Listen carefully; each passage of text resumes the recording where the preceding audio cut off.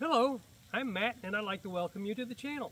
If today is your first visit to my channel, please like, subscribe, and click the notification bell if you'd like to receive notifications like this one, which I am doing as an update to my review of my Massey Ferguson 2605H tractor.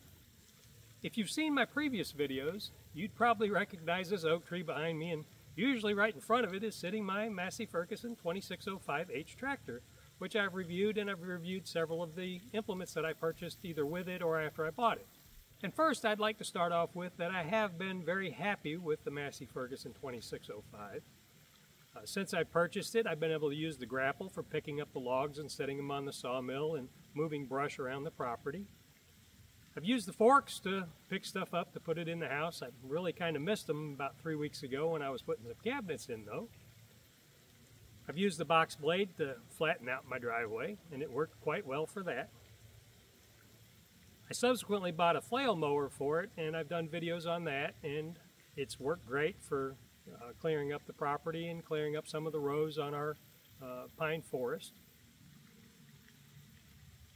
I've also used a stump bucket with it and cleared probably 60 or so stumps out of the property with it, so for all of those things it's worked very well.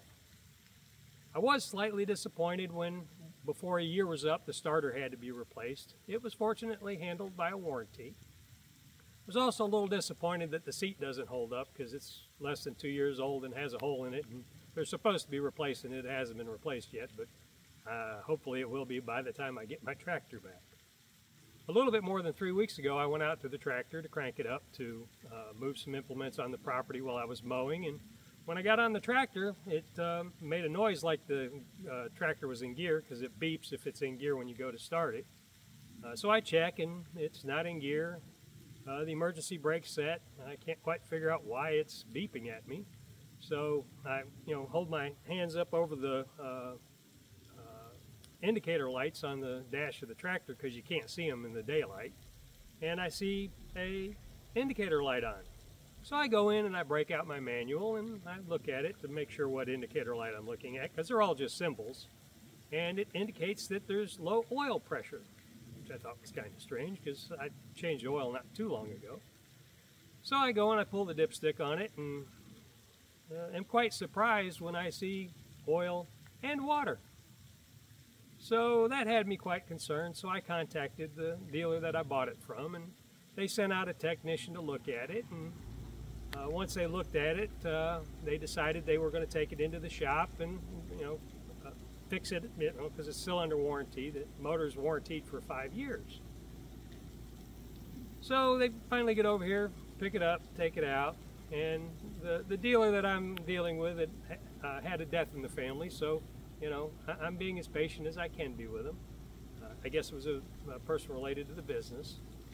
So after about 3 weeks, I get a hold of him again, and the person I'm talking to is from the parts section, and he says, the company's going to replace the motor. And I'm thinking, well, that's a good thing in a way, and a kind of concerning thing in another way, because, the warranty's only good for 5 years, and it ain't even 2 years old, and now they're replacing it, which gives me some concern about the motor they put in it, because it's going to be the same type of motor, I'm sure. So he tells me that I need to they'll have the service guy call me the next day. So a couple days go by and I call, and the guy says, hey, the good news is they're changing the motor. The bad news is it's going to take probably at least a month before you get your tractor back. Well, now at this point, they've had my tractor for about three weeks, and like I say, I could be understanding about the death in the family, and I know how those things go. I've had a few in my own. But then to hear Massey Ferguson is going to take, at least another month to get the motor here and get it in my tractor, and that's going to make 2 months, total before I actually, from when they picked it up till, when I'm supposed to get it back. Is a little bit concerning. So I inquired a little bit more, and he reminded me that the tractor was made in India and that the motor would be coming from India, so it was going to take a little while. When I first started looking at tractors, the two brands that I was really kind of looking at were Yanmar and Massey Ferguson. And Yanmars are assembled in Georgia, from what I see on the websites. And I didn't know at the time that the Massey Ferguson that I bought isn't really a Massey Ferguson, but it's manufactured for them in India. And I really didn't think about getting parts from India for my tractor. Just something that I never even thought about.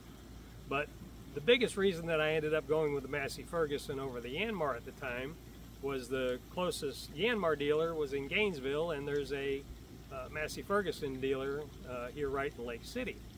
So I figured at the time that it would be better to have a dealer closer by in case I needed some work on it or some warranty issues taken care of, so they'd be closer by than being an hour away.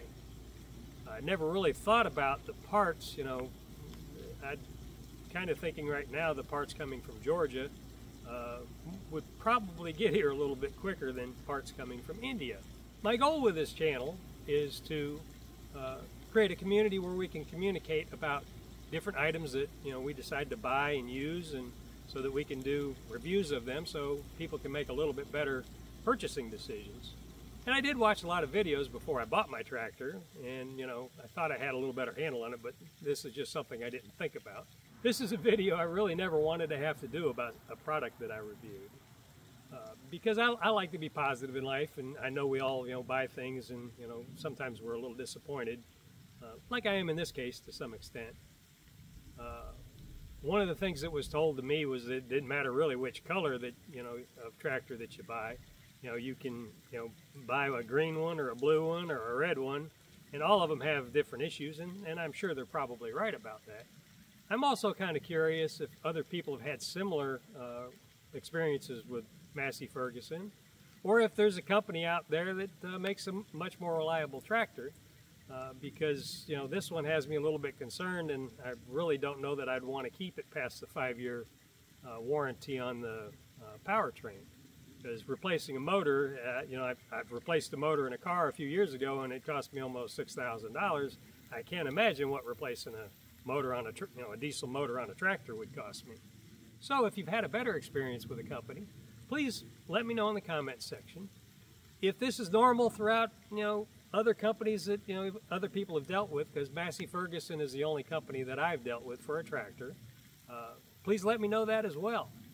If they're all the same, then what's the point in getting a different tractor? But if they're not all the same and there's a better option out there, it may be better for me to sell this tractor and buy something a little bit more reliable. One of my goals with this channel is to do periodic updates on the equipment that I buy. A lot of times we buy a piece of equipment based on a review that we saw, but it might be a review that's a couple of years old. And over those couple of years, a person may have, learned some things that he didn't put in the original video. So my goal with this channel is to do annual updates to the equipment that I review.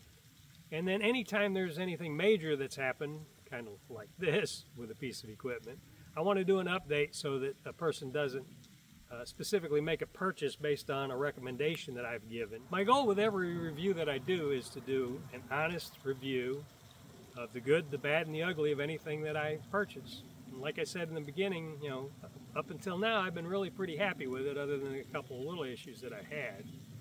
But anything new that you buy, you can have some issues with, which I mentioned in the previous video. So if you do like my content, please hit the like button. If you think my content can be useful to somebody else, please share.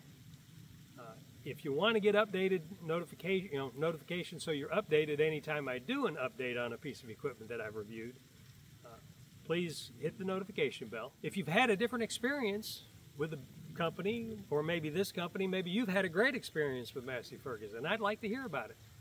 If you've had a great experience with another company, I'd like to hear about it. Leave a comment in the comments section. If this is something that is just normal with tractors that people have, 'cause like I say, this is the first tractor that first new tractor I've ever bought. Please leave a comment in the comments section and let me know. If this isn't normal in the tractor market, please let me know that as well. Would really like to thank everybody that has liked and subscribed and sent comments about the equipment that I've reviewed and other videos that I've done, because I do videos on birds and other things, because they're all things that I enjoy doing, and I like to put that stuff out there that somebody else might enjoy watching.